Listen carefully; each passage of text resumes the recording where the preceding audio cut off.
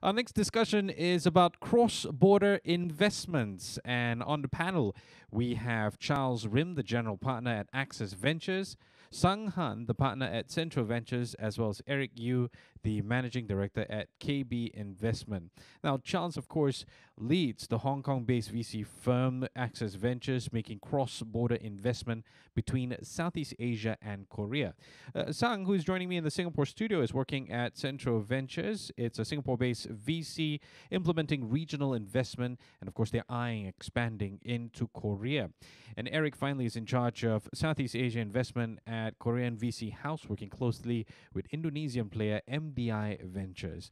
Gentlemen, thank you very much for joining me today in this panel discussion. Of course, we're doing a remote version. This is the new world, this hybrid, right? I suppose let's start off by getting a brief introduction about yourself and the company that you work for. Can I start with Charles, please? Hi, thank you very much for having me. Very happy to be here. We started Access Ventures with my partner, John, about 4 years ago, which was in 2017 in Fund One. And last year, we did launch our second fund. I'm based in Seoul, but obviously spend a lot of my time down in Southeast Asia. Our core markets that we invest in are Indonesia, Vietnam, with a number of Singaporean investments as well, operating in those markets. A third of our portfolio are Korean companies, many of which are regional global businesses and with an operational focus in Southeast Asia. So to create a bridge between both markets is one of our strategies. Sang, of course, you're in the Singapore studio with me. Tell us a bit about yourself and your company. Thank you very much. My name is Sang Han. I'm a partner with Cento Ventures. We're an early stage venture capital firm based in Singapore. We like to invest in startups that have some proof points led by ambitious founders that are operating in sectors that are ready for digitalization. And I think based out of Singapore, we've been able to cover most of Southeast Asia. Back over to you. All right, thanks a lot, Sang. And finally, Eric, tell us about yourself and your company. Yeah, thanks for inviting and honored to be here. Uh, so we set up the fund in year 2019. It's a very unique structures we have because we have a joint venturing with the MDI Ventures. So MDI is a corporate-backed CVC by Indonesia, Telkom Indonesia. So the basic concept was we building the business for the digitization something in Southeast Asia.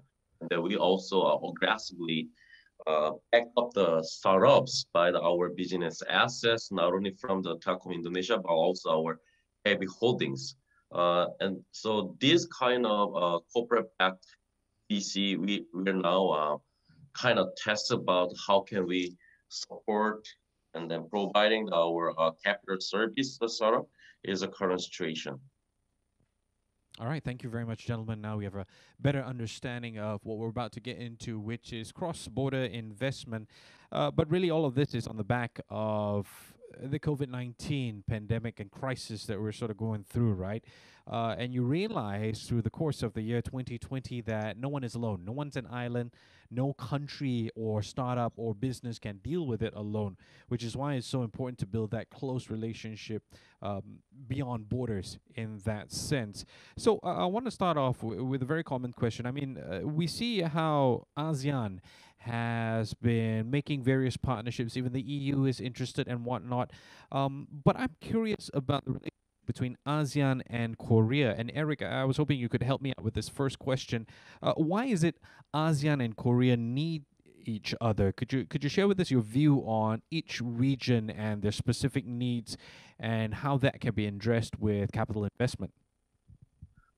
Oh, yes. So fundamentally, when we set up the funds, or the before the funds, I'm start to invest into Southeast Asia since the year 2013 or 15. The original idea was the potential market up there because the digitalization around the world, and of course, a lot of the country has the same situation. Southeast Asia has a lot of the potential market there in terms of the population, GDP growth, etc. And also there was the huge demands for digitalization because there is no legacy such as China and also Southeast Asia can learning something from the Chinese case. And then also at the time the Southeast Asia always welcoming to foreign investors. And then from my Korean investors perspective, of course the market up there. One more thing is market side here and the capital side here. So in case of the capital market, okay, let's focus on the VC. So at the year during the year 2015 to 17, 18, a lot of the VC markets they're growing very fast, and then new VC funds come into the market, and the capital size grows to 1 billion to 5 billion. So in that sense, if we making some profit by the capital, it's really hard to get some high upside from the only investment in Korea. We need to have some other schemes to deploy the capital to the foreign country.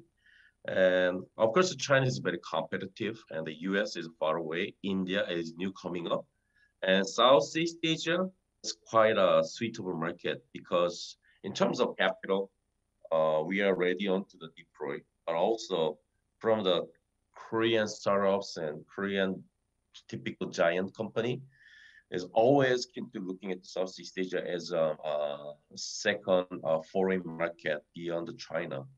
So strategically, we're looking at the market potential and capital deployment and business demands all together put together. Is a kind of that's a kind of suitable market for me to looking at Southeast Asia. Thanks a lot for that, Eric. It's like don't put all your eggs in one basket, Sang. You're here in Singapore. Why is it, and the same question for you as well, I mean, why does the ASEAN and Korean basket look so exciting? Sure. First off, wonderful comments from Eric. If I can offer some comments from my perspective of having lived here in Singapore for over 12 years and also being a Korean, maybe I want to start with something that is a bit of a high-level view. Korea has managed to develop and advance to a kind of a level in economic growth where there's a lot of accumulated technology and services know-how and expertise. If you look at Southeast Asia, on the other hand, although I don't want to generalize, you have a number of countries that have the massive potential to grow with a lot of unmet needs that require these tools of technology and services know-how that are waiting to be unlocked. And I think if you combine Korean services and know-how with capital, and I'll elaborate on that from a VC perspective a bit later, what you have is this tool that is very uniquely suited for Southeast Asia to help some of these countries, some of these industries and companies achieve the kind of scale that allows them to maybe get closer to a form or a size or a company style or pattern that would be, I would say, ideal, and I would maybe classify that as being a bit like a unicorn. But I digress. So the combination of this sort of bidirectional flow, know-how and capital, that is finding its way from Korea into Southeast Asia, and a massive market that has a lot of unmet needs, is basically a very tantalizing proposition. And I'm just going to leave it there at a high level. Yeah, there's also the very invisible thing that we don't see in the fact that culturally it's very easy to accept one another in this part of the world, so it does make things moving forward a lot easier in that sense. And I say it's more of an underlying invisible thing. Charles, I'd like to pose the same question to you, if I may. Why is it Korea and ASEAN? Why do we need each other? What can we gain out of each other? Maybe I should start with some historical perspective. If you look, Korea has always been the number 1 or 2 FDI, foreign direct investor, in the markets that I'm active in, Vietnam and Indonesia. Indonesia forever. If you look at Vietnam today, they say that anywhere from 40 to 50% of GDP is generated by Korean companies such as Samsung, right? And Indonesia, I lived in Indonesia in the mid-90s. I was an IPO banker at the time, and there are significant amounts of Korean companies. The first wave were manufacturers, then hardware, and now we're seeing software. So there's that historical background that's there. The Koreans have done a lot of business in those markets. So I think that wave is just extending with digital, the digital market as well. I think Eric and Sango made great points about capital flow. There's a lot of capital in Korea to be invested in those markets as they look for more growth opportunities. So I think there's a lot to learn, a lot to benefit from Korean capital going down to those markets. And again, the growth opportunities in Korea are getting more limited. So I think we're also seeing strong Korean entrepreneurs going after those markets. And one of our latest investments is a Korean team, Korean company, but their core business is in Indonesia. Yeah, Charles, you kind of help set up the next issue you want to do it. Looking at opportunities is one thing, but seeing other people's problems also does present an opportunity, and that's what we tend to do. We see an area with a problem, we feel we have a solution, and that's the opportunity. Now, if you're in the venture capital world, I assume you come up with a solution through investment. So in that sense, Charles, I'd like to start with you. I'm quite curious, in your experience, in your travels, what are some of the problems you found, and how have you found that, helping solve these problems through investment and activities, how far has that gone? Do you have any stories that you could share with us? Sure. I think obviously to fuel startups, capital is a very important requirement, but more important than capital is actually strategy and experience. So, one of the things that really benefits Silicon Valley is the tiers of experienced entrepreneurs who play a role as mentors to the next generation. And we see that play out in Korea, where, the first unicorns were established a decade ago or more. I think Southeast Asia doesn't have that benefit, right? We are now starting to see unicorns, but it's the same generation. So having more mentors as well as capital, people with experience to come down to the market and provide that support. As you probably know, in the startup environment, those things are very critical, right? Startup founders rarely can do everything themselves. So more than the capital, it's really the resources they can bring to bear from bringing in investors with that experience and that network to be able to connect them to whether it's partnerships, helping them in terms of recruiting, or helping them with insights in terms of what is short. And one of the key areas is technical capabilities, right? The engineer shortage is acute everywhere, but no more acute than in Southeast Asia. So I think that's a very important one. I want to pick up on that point for you, Sang. Talking about talent shortage in that sense. I mean, we've had discussions for the longest time, Industry 4.0, talent shortage in the tech sector. And, on the topic of solving problems through investment, investment is also a way of bringing in expertise to help spread the knowledge in that sense. What are your thoughts on solving problems through investment? Well, as a VC, I think the sort of the tool that I have imagining being a hammer that I can bring to bear is probably trying to invest into startups that immediately address that talent gap. And I think the knee-jerk reaction is to go after educational technology companies, which I think in certain markets such as Korea and China have more or less been played out with varying degrees of successful outcomes. For Southeast Asia, I think the notion of what an educational technology investment thesis represents is slightly different, and that would play out in ways where, as a VC, we would try to solve that same question going after a different set of companies in a different industry. And what I mean by that is, imagine that you're a parent in a Southeast Asian household trying to look out for their kids. If I were a Korean family, the first impression I'd have of trying to support the kids would be to try to back and support as much of some kind of an educational tuition effort as possible, right? I think in Southeast Asia, rather than going for something that is so long-term minded, it is probably a lot more efficient and also makes sense in terms of helping out the household directly by going after something that is a bit like a job tech play. So I think one insight that we're still trying to develop is that maybe in Southeast Asia, instead of going after an educational tech VC investment thesis, it makes maybe more sense to try to focus on the earlier stage job tech opportunities that are springing up. And we're sort of covering both white collar as well as the traditional blue collar, but I think that kind of distinction may not necessarily apply. Okay, but very relevant in the sense that people are losing jobs and having to pivot in that sense. Eric, I want to turn the attention to you. The two gentlemen have shared their experience. For you, talking about using investment to solve problems, what's your methodology? What would you share with us? So many cases from the Korea and Southeast Asia might be something different. It's a definition of solving the problem by the investment. So mostly in case of the Korea, VCs, it's more, yeah, we call it the patient capital, and that we are supportive to the founders to set up a business. And something like in case of the Korea, I see the many cases that how I can call it the more chairman-driven cultures. So we are much more depends on the capability of the founders or chairmen, which means that they set up the business and that we much more be a supportive to the founders, but not to be a more than that kind of the lines. I mean, supportive but not so aggressive. Case of the Korea, of course, it depends on which kind of the VCs and strategy they have.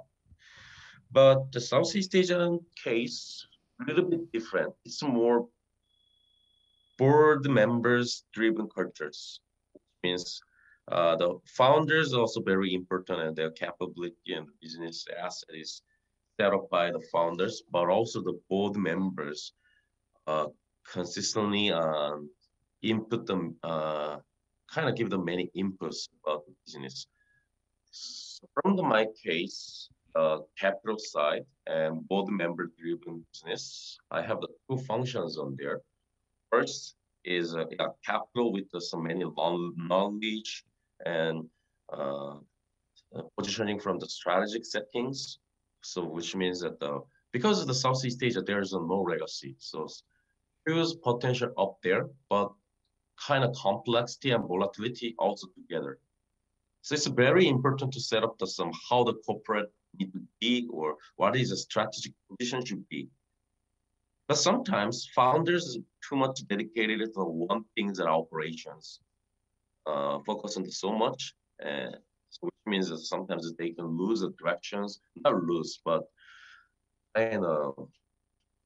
we can see the many directions, but founders sometimes can losing the right directions or some wrong directions. So at the times of those board members, the assets, knowledge, capital to set up the options is one thing. Another thing is this is more things I think. So the information gap here.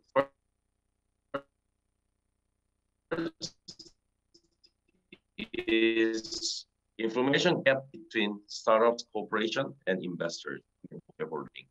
But but investors always looking at some speaking of the founders or very particular information we can get. So sometimes we cannot share the completely about the corporation's information. Another thing is also the market information. So founders too much dedicated into the operation, then sometimes they losing the information of the market. So we're trying to narrow down the gap, these two dimensions, which means always investors, capital side, dedicate to know about the corporation clearly, and then always input to something strategy on what about the market. At the same time, we always trying to give us some market information, such as a competitive landscape or new trends, so sort of big events to get impact on the corporation's strategy. Is a kind of that is a kind of service from the capital side, I think. So those two things can combination together, and we believe that founders, capital, those two combination can solving the problem very well in the market. It's definitely a little bit more than just pumping in money into the situation. The VCs really offering that expertise and helping to gain focus. Eric, Sang rather, I wanna throw this next question to you, because what Eric was talking about earlier on is really between the VC and the startup or the company. If I were to zoom out, and this is a bit of a two-part question, if I were to zoom out, normally when you enter another country, there's bound to be one or two barriers. It happens. In your experience, what do you think has been the hardest barrier to overcome? And what would you say, or what would you suggest, in your opinion, that governments can do to improve cross-border investments? What are your hopes in that sense? Oh, and I thought I'd be getting the easy ones, right? So I think as a VC, if I want to keep it a bit more tactical, Sure. then the typical challenges for entering into a new country where we haven't done any transactions before can be broken down into roughly, I think, two buckets. The first one would be deal flow access. The second one would be execution or transaction execution. I think the second part, more or less, is a problem you can solve commensurate with how much money you can throw at it, depending on how expensive your lawyers are. There's some risk management that we'll have to follow after the deal has been done. It's probably the first bucket that is more meaningful, and I think Korean investors, both GPs and LPs, that seek to have some visibility into what's going on in Southeast Asia, I think are trying very hard to make sure that that first bucket is very well addressed. I see very obvious, or at least at the same time, very reasonable and rational strategies of certain limited partners working with very local teams, very early stage, where if they put in money as a limited partner, they get access into pre-seed or even seed stage deals, and that itself will result in some form of targetable Series A opportunities and beyond thereafter. For GPs, I think there's always the desire to be able to do this in-house. And it does make sense, but it's also quite challenging for, let's say, a non-local VC firm. And I'm referring mainly to Korean firms, trying to establish some form of local presence. And I think having a local presence is much better than having none. But at the same time, there are cases of certain fund managers being able to overcome that deal flow access challenge relatively in the early stages, mainly because of the way that some of the deal flow kind of finds its way to the right investors. And I'll just leave it at that. All right, Sam, very nicely handled. Thank you very much. We appreciate that. Charles, same question for you. For you personally, what have you seen has been the hardest barrier when it comes to entering new markets? And in your opinion or your hope, what do you think countries can do to help encourage cross-border investments? As I mentioned, in the 90s, I used to be an IPO banker in Indonesia. And getting IPOs listed through Bapepam was very difficult. It was opaque. The regulations were not that clear. And so it was very difficult. And my experience with my VC fund in the last 5 years has been very, very good. So Indonesia has done so much to improve itself in terms of its transparency, getting approvals done. You can be relatively sure about the time that's required to process that. And I think Vietnam in the last 5 years has done a lot to improve, but has more to improve, right? And you see the advent of many investors requiring companies to flip, which means to create Singapore entities in order to invest. And all that is because of the difficulties of regulatory approvals and getting investments in and out of the country. So I don't think that's a good thing. I think with more ease of regulatory approvals, then we won't see that requirement anymore. So that needs to improve. The other thing is obviously foreign limitations, right? In various industries, there are limitations of foreign ownership, which creates barriers. Now that takes time because we had it in Korea too. 20, 25 years ago, many industries were protected with foreign limitations. Those have all gone away. So I expect that's a matter of time, but when that does, that will make it easier too. Thank you very much, Charles. I really like the Vietnam example. It is something we're all paying attention to. Eric, your turn. Same question, really talking about some of the barriers you think are problems in terms of entering new markets and what you hope that governments could perhaps do to encourage cross-border investments. Thanks for my situation. I'm already a beneficiary from the government-backed support because we working together with a state-owned company, and then also the KB Holdings itself was used to a state-owned. So we are pretty much, I think that we are we assume that we're familiar with the government side. However, for the investment, maybe there are 2 to 3 things to need here. First, of course, already the 2 persons mentioned about regulation. So market side of regulation first, and the capital side, and the investment activity. Those 3 things is always assume always want to say something about to the regulation of policymakers. So in terms of the market side, of course, the regulation is the first priority. But thank you for the situation. Many Southeast Asian case now we are not limited about foreign investment. Of course, sometimes in Vietnam or Malaysia, we need to prove a lot of process to invest into the particular domains such as retail or medical things, or sometimes a particular certain industry they have a limitation to about 30% of the foreign investors, uh, or use a lot of documentation to improve the who we are and the KYC and how what kind of our money is.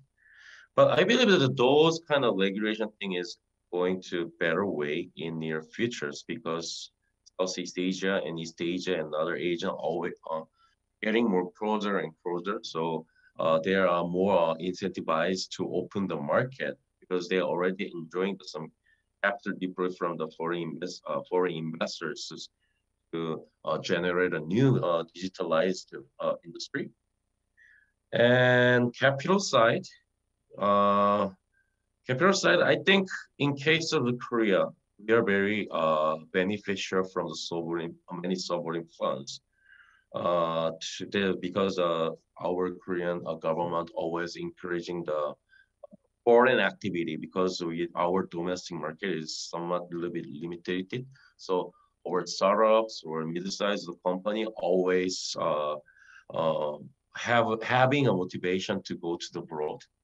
In that sense, even we are GP of the Korean, but sometimes we are beneficial from the LPs from the Korea side to invest into Southeast Asia. So this is one of the advantages in another country. Mostly, generally thinking,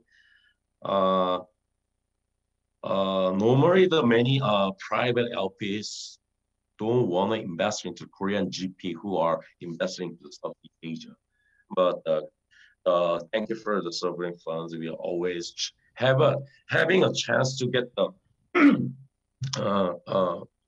some capital LP side of the capital from the sovereign fund, and then those kind of activity can encouraging the global investment. And then so going on to the global investment during the let's say the 10 years, then also we have a chance to Korea, we have the chance to make the Korean startups goes to Southeast Asia or another the East Asian country to enlarge their market.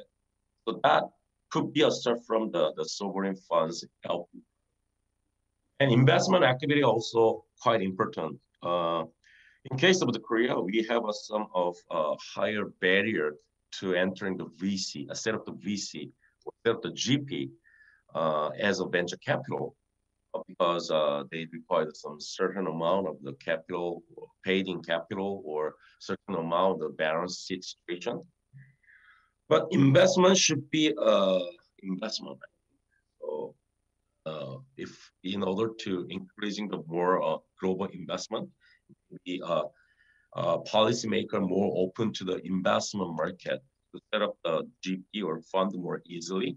And once somebody who has some track record, not only in the Korea, but also the Asian market, then those guys, it should be more easier to open the fund to invest into globally. All right, thank you very much for sharing with us your thoughts. We've been talking about how to boost cooperation between ASEAN and Korea through investment. My guests this afternoon have been Charles Rim, the general partner at Access Ventures, Sang Han, the partner at Cento Ventures, as well as Eric Yu, the managing director at KB Investment. Gentlemen, thank you so much for taking the time to join me today, and I really hope we get to do this again soon. Thank you for having us.